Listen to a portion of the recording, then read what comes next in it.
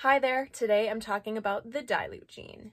Unlike dominant genes such as broken, the dilute gene is recessive, which means it must be present in a double dose in order to create dilute, okay?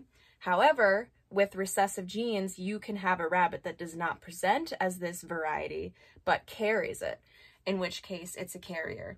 So as you can see over here, a non-dilute with no carrier is going to be 2 capital D's. A carrier, which appears non-dilute but carries dilute, is capital D, lowercase d. And then a dilute, such as a blue or lilac, is going to be lowercase d, lowercase d. As I said, blue or lilac are the two main versions, of dilute, and you can see them in various varieties like blue otter, lilac otter, broken blue, broken lilac, you know, all of that. But blue is the dilute of black and lilac is the dilute of brown or chocolate. Goodness. All right, so let's take a look at the squares. Let's say you were to cross a non-dilute that does not carry and breed it with a dilute. Now, if you're just looking at the rabbits, you would think, oh, well, I'll probably get half and half, right? But no, because the parent does not carry dilute, you're going to get 100% non-dilute kits. However, whenever a kit is born of a dilute, it will carry it. As you can see, the dilute passes down dilutes to each of the offspring. But the solid parent that doesn't carry also passes down that solid gene as well. So you're going to get 100% carriers of dilute who do not present as dilute, okay? Sometimes people do test breedings to see if their rabbit carries dilute or not, and this is one of the crossings that might happen.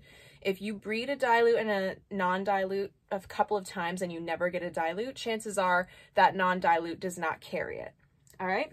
Over here, we've got a carrier and a dilute. So this is an ideal crossing if you're trying to get some dilutes. On here, the carrier you see has 1 capital, 1 lowercase, and then the dilute has the 2 lowercase. And in this, you're going to get approximately 50% dilutes and 50% carriers of dilute who are not dilute, if that makes sense.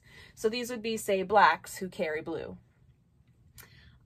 This is a decent crossing to do because if you're trying to get blues or lilacs, you need a carrier to do so, or 2 dilutes, which actually we're going to talk about this too, even though I don't have it written down.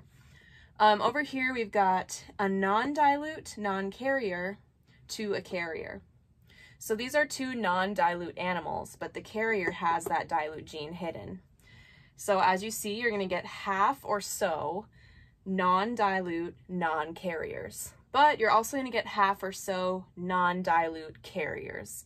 And again, the only way to truly find out if a rabbit carries something or not is through test breeding. Let's go back to the thought of a dilute-dilute breeding. Even though I didn't write it down, picture these lowercase d's all around. What are you going to get? Nothing but lowercase d's, right?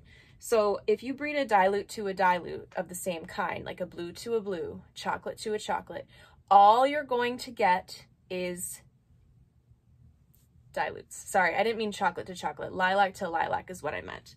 The only outcome possible is dilute. So, yeah. Oh, I think I covered all the bases. Again, if you have any more questions or knowledge, please drop it in the comments below because I am always ready to learn more and I don't know it all. So thank you for being here. Have a good day. I wanted to add one more combination of breedings, and that would be a dilute carrier to a dilute carrier. Again, I don't have it written down, but picture here, capital D, lowercase d, capital D, lowercase d. What you're going to get is 25% non-carriers, 50% carriers, and 25% dilute. So you can actually get a dilute from 2 dilute carrying parents, even if they are not dilute themselves. I just wanted to add that one because that is another one that kind of surprises people.